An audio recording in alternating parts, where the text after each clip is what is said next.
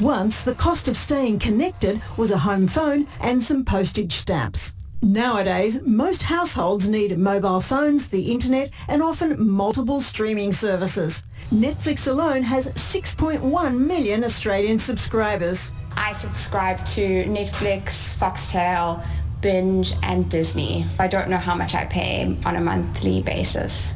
Researchers at reviews.org have calculated just how much those services cost. A person spending, say, $25 a month on streaming, $45 on mobile and $80 on internet service will clock up nearly $140,000 in a lifetime.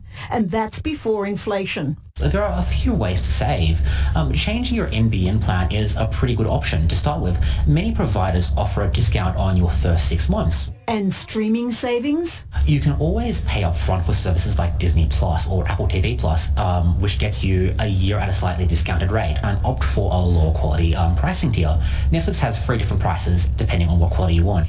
Before signing up for services, try to evaluate their worth for you, especially streaming, and whether you need all the platforms that you're paying for.